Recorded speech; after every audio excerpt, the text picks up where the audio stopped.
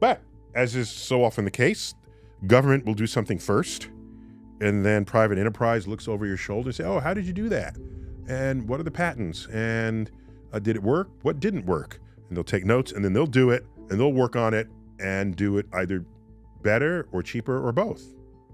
So the future of space, of the routine things we do in space, that future is surely the purview of private industry, which when you think about it, it could have happened decades ago, but the system wasn't sort of designed for that.